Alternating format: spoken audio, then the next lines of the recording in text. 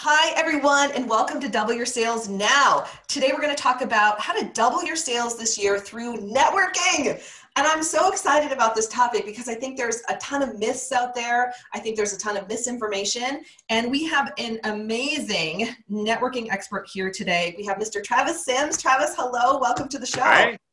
So glad to be here. Thanks for having me. Yeah, my pleasure. Not only are you a networking expert, but you've founded a networking organization, which we're going to talk about today. So I just want to remind our listeners, take out a pen, piece of paper. There's going to be golden nuggets that you'll want to remember and you're going to want to come back to. So I just want to encourage you to write those notes down.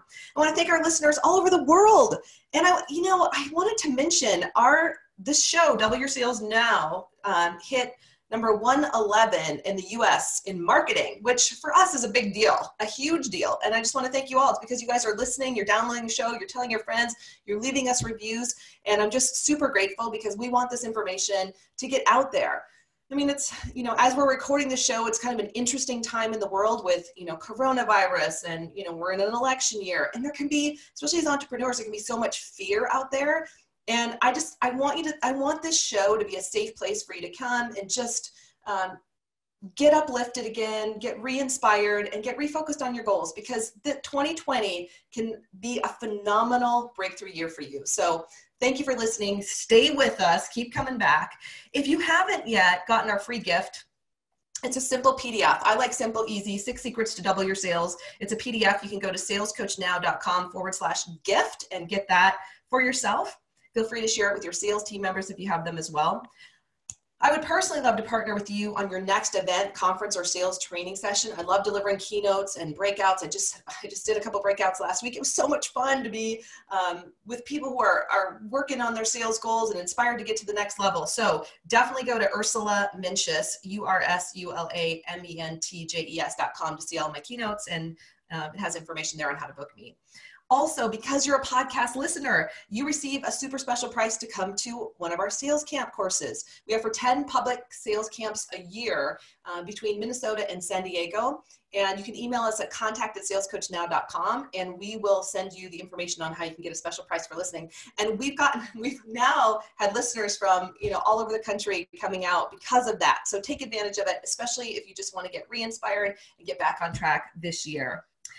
Finally, if you're enjoying the show, leave us a review on iTunes. It helps other people learn about the show and figure out if it's a good fit for them, and we thank you in advance for that. Now, I'm super excited to introduce our guest, Mr. Travis Sims.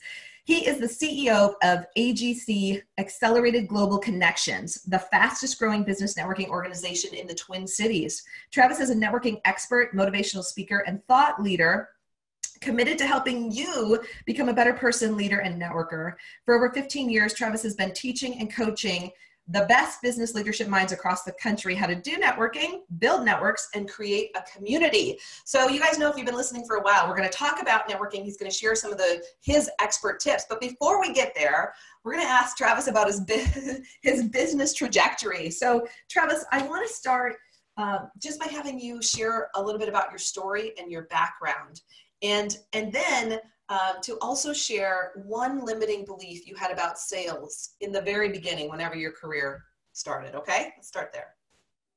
Okay, super glad to be here. Thanks for having me.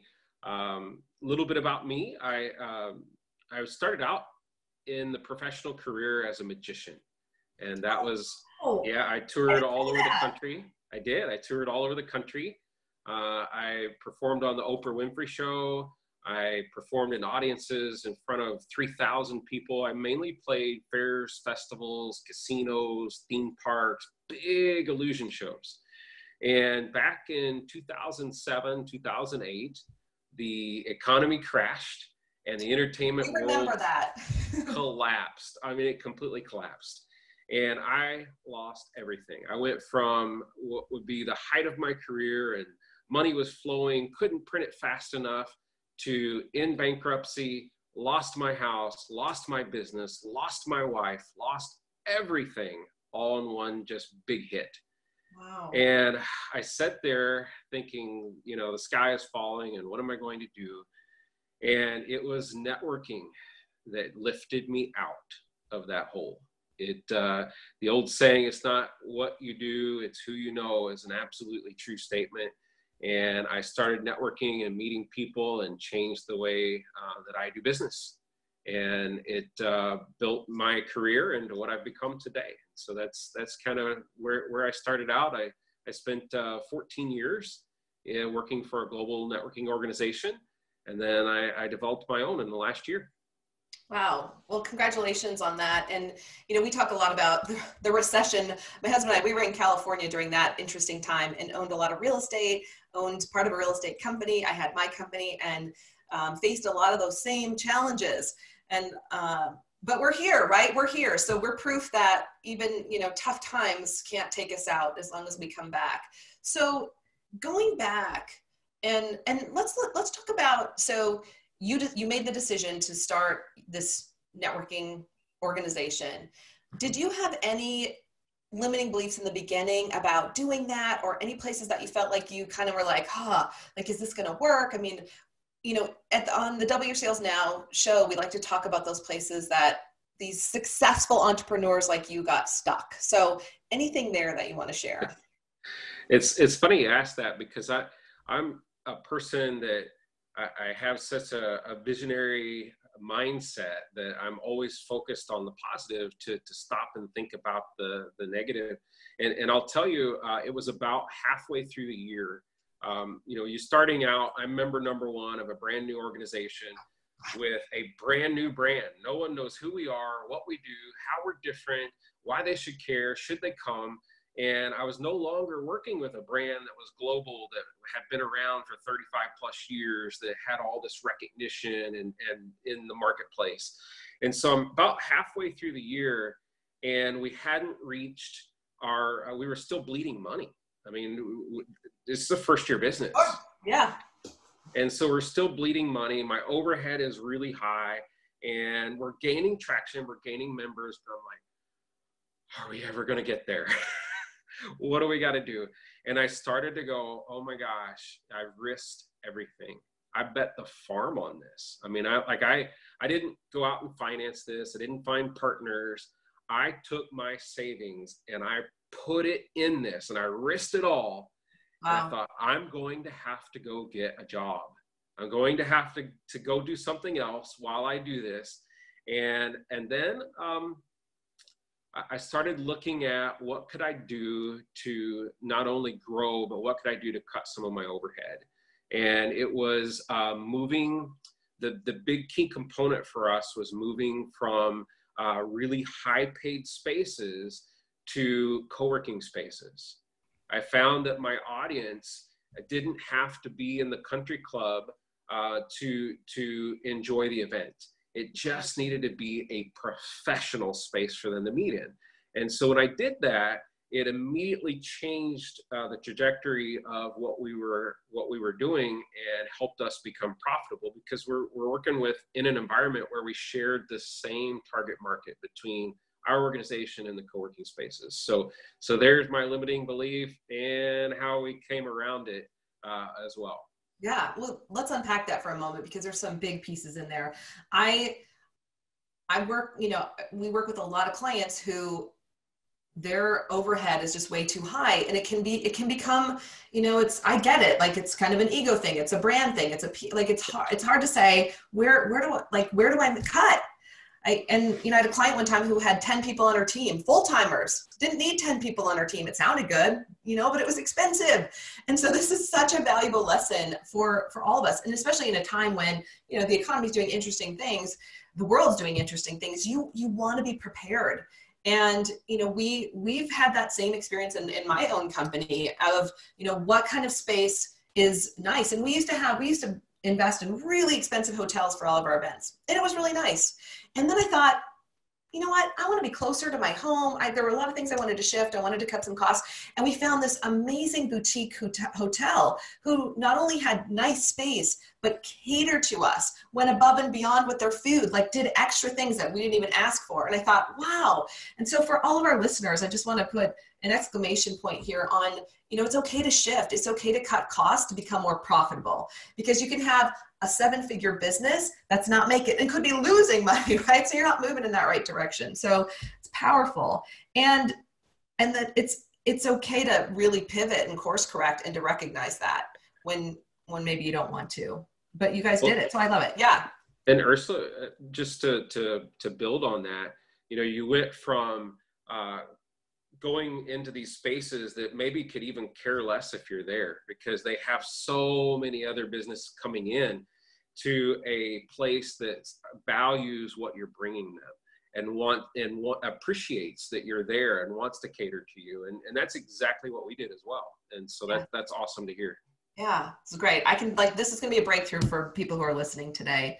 So Travis, after you had that pivot point, I'm guessing things shifted for you. What did you, you didn't go get the job, I'm guessing. What did you believe then? I mean, you held on, you cut costs, you got profitable, and then what did you start to see, and what started to show up for you?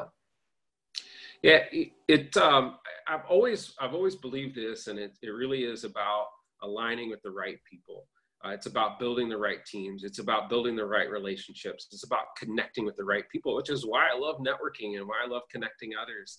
And so when we were able to start aligning with co-working spaces, that was huge for us. And we've been really able to build on that.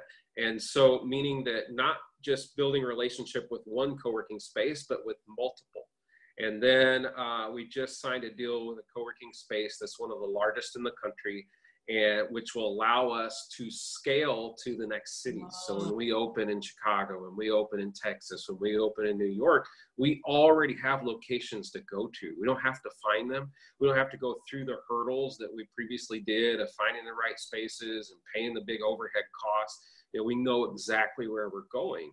And we even just recently, this just happened, I'm so excited about it, is that we had a co-working space that contacted us and said, we will pay you to come and bring your audience to us. Right. Because now we have an audience and we have value and we can bring that audience to them. So no longer will we be paying, no longer are we paying, they're now paying us to come, which is a real pivot moment. That's a great day. That's a great day. And it makes sense because it's a great point for, our listeners. I get a lot of clients who want to launch an event, or they want to have a workshop somewhere. And their first thought is, it's going to cost me so much money. When I first started, I partnered with everybody. I partnered in some spaces were free because we were bringing people in through the door. And now you're getting paid to bring people in through the door. So for those of you who are listening, space does not have to cost a lot of money. Nice space does not have to cost a lot of money. In fact, when you start to set up partnerships and build relationships, if we're going to talk about, apparently they can even pay you. I love it. So we have a set of core values in AGC, and our number one core value is selfless service. It's about helping others. Our number two core value is dynamic collaboration. Today's world is all about the teamwork. If you can team with other people, you will scale faster. Yes. And I'm hoping we're going to talk about that, because I think for some they're not quite sure how that could show up. Before we get to your tips though, I want you to share your top 2 strategies. What are the top 2 strategies that AGC has used to really grow the organization and continue to grow it?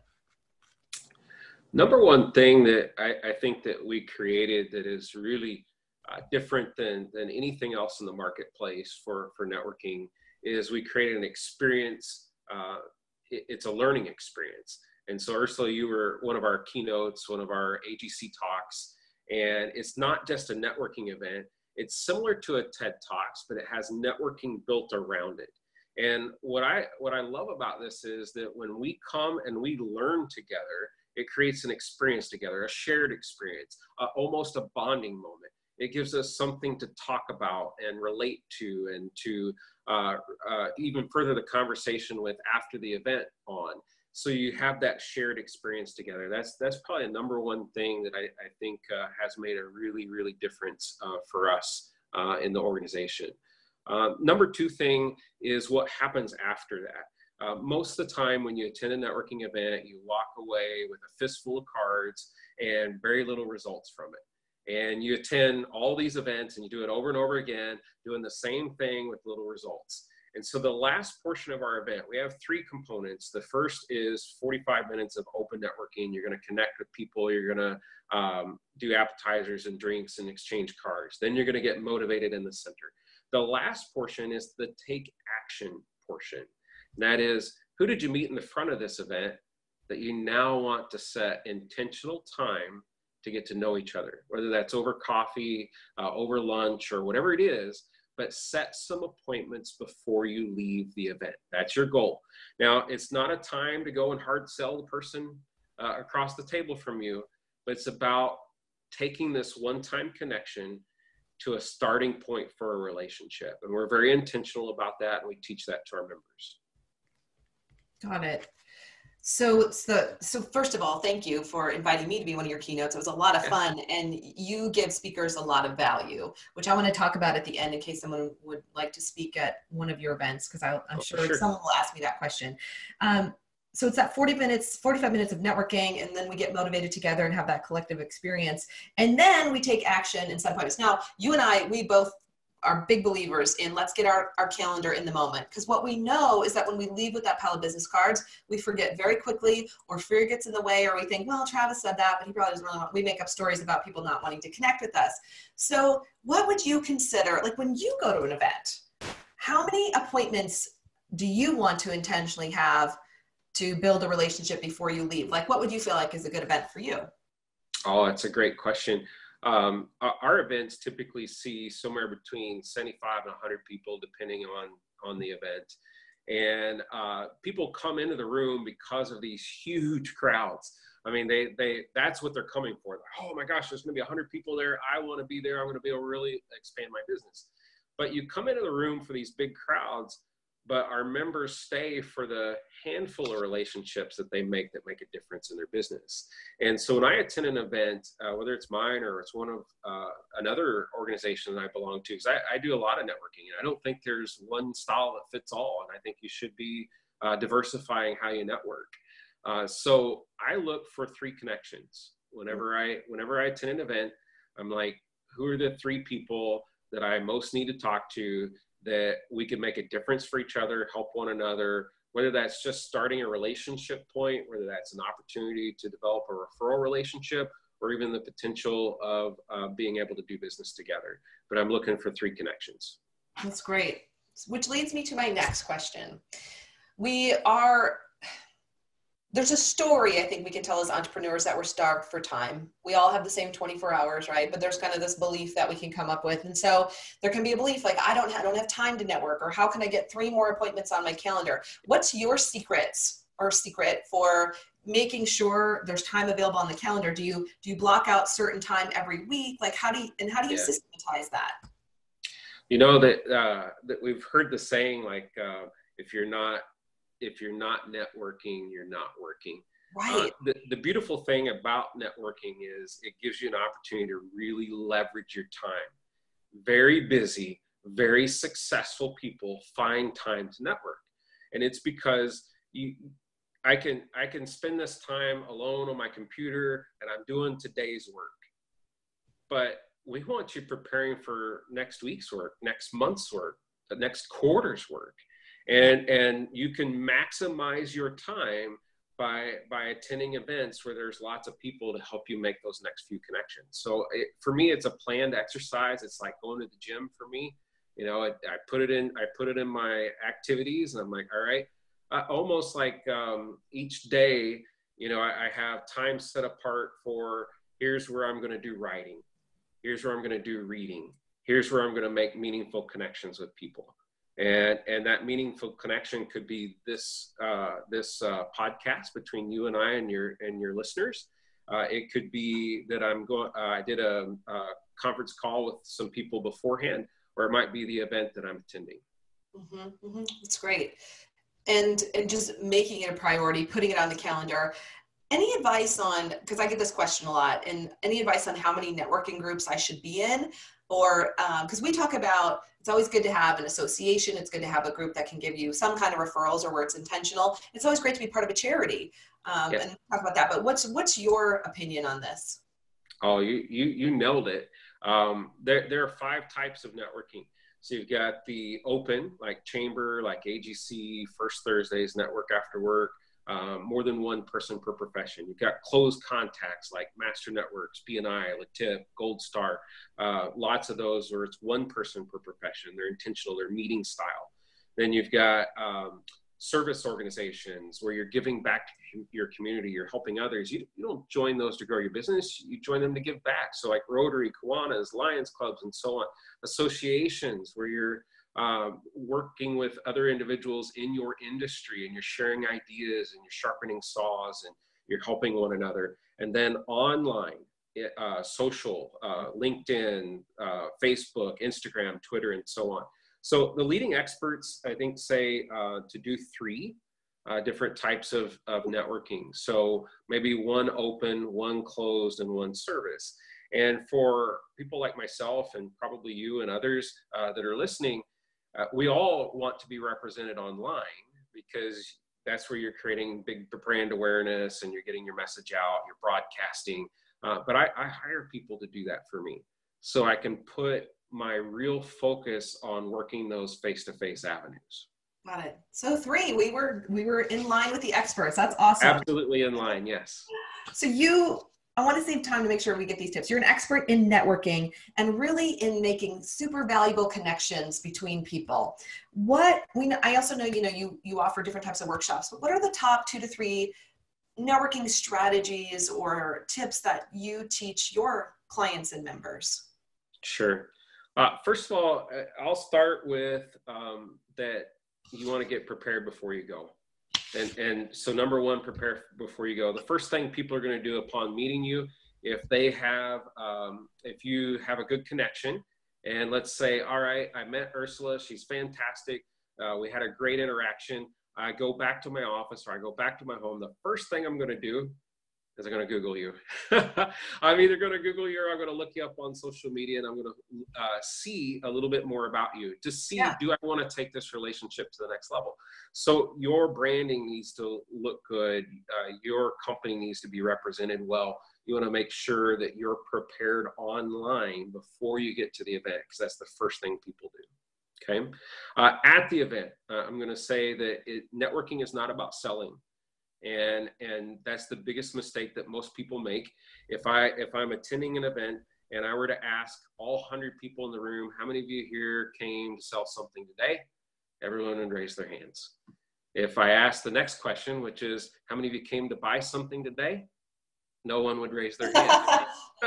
Sure. So we have a whole room full of people who are here to sell and no one's here to buy. And that's the networking disconnect. And so networking is not about selling. It's about developing relationships. It's about helping others. Networking is the long haul. It's the long-term thing that you're going to do that's going to benefit your business in the long term. And then lastly, the third item I stress is the follow-up. And it is I'm going to coin this, it's the FU of business. No one wants to do it, but it's the thing that's necessary that you should be doing. Follow up. And people remember those who do. And I think you need to follow up in a few ways. First of all, let's connect on social media. Let's send an email. Let me make a phone call. Make some type of connection. Offer to get coffee. Offer to meet for lunch. Do something where people remember you. Yeah, excellent. So prepare before you go. Look at your online brand. Networking is not about selling, which I want to come back to. And of course, the FU follow up. Yeah, it's statistically, it's 5 or more times, probably more than that, and to really deepen that connection. So yes. I get that network, like when you're networking, you're not doing direct sales in that moment. Can networking turn into business? And how do you view that? Yes, absolutely. I mean, that's really what we're all here for. Everyone wants to grow their business. Everyone wants to do more sales. And it is the path to do so. You just want to make sure that it's more relational and less transactional. And because it's not, a lot of our sales that come online or through traditional marketing are transactional sales. They're one-time purchases. They're in the moment. It's going to happen. It's like, I need your service. I'm getting it now. But the relational business that you do through networking, and the reason we spend time on it is because it creates an environment for that customer, for that client to stay with you for long term. And not only will they stay with you long term, they'll spend more money with you because the trust is higher. They'll tell more people about you because that's how they came to you anyway, is through maybe a referral or an introduction from someone else in the room, and they'll want to do the same for you. Yeah. And so the long term of networking is going to be better results. Got it. So for those of you who are listening, so business will still come from networking. It's Yes. a little bit longer. And when you develop that relationship, Travis, I love what you're saying. It's a longer term business relationship where you might get sales for years and years and referrals. And a lot of the networking I did, especially early in my business in California, I still have those relationships, years and years later. I'm having a call with someone today who I met 15 years ago through networking. And we do have a higher level of trust because of the boards we've sat on together, because of how we support it. And she's got a huge opportunity for me because of that connection. So I think it's finding that fine line of building relationships. And I think too, the other thing is a lot of referrals come through networking as well. It might not be direct sales, but they're going to put you in front of people, or they're going to put you on their show, or they're going to, fill in the blank. So here's the $1 million question for you today. So get ready for this. Okay? Oh boy. If I wanted to double my sales this year through networking, what's your best advice on how I would do that? I'm going to say that when you're networking, have a clear vision of who you need to meet. Ooh. So know what your target market is. When you walk into the room, know exactly who it is, what profession they're in. Do your homework ahead of time. Prepare for the event. If they publish the list of who's attending, then research that list and know who you're going to meet beforehand. You can also even send them a message ahead of time and say, hey, I'm going to be at this event. I see you're going to be at this event. I'd love to connect with you. They'll remember that. You can be setting up appointments before you even arrive to the networking event, so people are expecting you. But it really is about honing in on your target market. One of the things that we do in AGC that helps a little bit with that is that when you arrive, the name tags are color-coded based upon the industry. So when there's a room of 100 people, if I need to meet realtors, I can scan the room and spot the 5 realtors that are in the room based upon the color of their name tag. And so that allows me to make sure that I'm meeting the right people when I come. That's great. Excellent. Thank you. And that's a perfect place for us to start to wrap up, because so for people who are listening who are thinking, I want to go to a networking event where there's color-coded name tags. Yes. That's phenomenal. So tell us a couple things. Tell us how can we get involved with AGC? And then maybe a little more too, Travis, about if I'm in a city where AGC is not yet, how do I find out more? Like if I want to start a group, or tell us more. Oh, that's awesome. Thank you. AGC is a unique organization. It's because one membership price gets you into every single event we do. In the Twin Cities in the past year, we did 80 events. We had 5,000 attendees through our doors at those 80 events. Wow, congratulations. So it is a crazy amount of people to be able to meet and have access to. There's no other place you can do that. And our vision is that we have a red carpet when you walk in the door. So our vision is that you will be able to, for one membership price, walk up a red carpet in any city in the country and in the world for one membership price and walk into an event. So if I'm flying to Chicago, I can look on my app and say, oh, look, there's an AGC event tonight. I'm going to scan in and walk in the door. And so if you're in the Twin Cities, I want to invite you, first of all, to be my guest.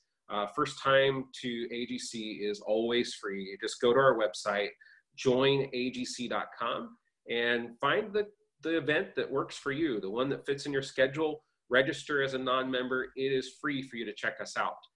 The second time around, you can either pay the door fee and do it a la carte, or you can become a member. We say it's better to be a member, and I'll tell you why. And it's because we don't want you to have to pay door fees. They really add up. And also, we're finding members want to do business with members. I mean, there's more credibility. There's more trust. I know I'm going to see you again. I know that that you're probably going to do a good job for me, because we're going to have to see each other. And but if you're in another city and AGC has not yet reached you, we're coming. We're planning to open 5 states this year. And if we're not there yet, and you're like, wow, I'd love to have an organization like this, we're looking for people who want to use an organization like this to build their credibility, to be the standout person. So maybe you're the realtor, maybe you're the insurance person in the community that really wants to build a community around what you're doing and have a platform to do it. We have it for you. joinagc.com. So if they want to find out, who should they email to find out if they want to bring AGC to their city? Sure. We'll do Travis at joinagc.com. Okay. Yeah, reach out to me directly. I'm very, very reachable. I always tell my members and guests that I'm a reachable person. I like to be available to you. Yeah. And I just want to say that the event that I had the pleasure and the honor of speaking at was so professionally run. I love just how it was set up. I love that literally there's a red carpet. There is a red carpet. Everything was just, it was from start to finish, just amazingly professional and focused on taking your business to the next level. And I made some great contacts. So thanks again for having me as one of your speakers. And Travis, if there are speakers out there, is there a place to apply on your website? I'm so glad you asked that. Yes, we have an application for our speakers. If you go to our event page or any one of our events, scroll all the way down the bottom, you're going to see a link to a speaker application, and they can fill it out there. And we do 6 events a month in the Twin Cities, and as we're expanding around the country, this is a good opportunity for you to fill out a speaker application. Awesome. Travis, I want to thank you for being here today. Thank you for sharing your wisdom. And we wish you and everyone at if I can say it, AGC, the most phenomenal year that you can imagine, and just continued success and growth. So thanks for being here. Oh, thank you, Ursula. Thank you so much for having me on your podcast. So much fun. And thank you, listeners all over the world. We love hearing from you. Email us, contact@salescoachnow.com if you have a topic or if you have a question you'd like me to talk about. As you know, I'm doing a lot more solo shows this year, and we'd love to hear from you. Please leave us a review on iTunes as well. That's really growing. And upcoming, you're going to hear more. We're going to have a cool contest about when you put a review out there. So you hear about that, you can win some cool stuff. So thank you. Thanks for being part of our community. And we wish you your most epic month yet. Thank you so much for checking out this video. Subscribe and ring the bell if you haven't yet. And if you want to check out more videos, tap the screen right here.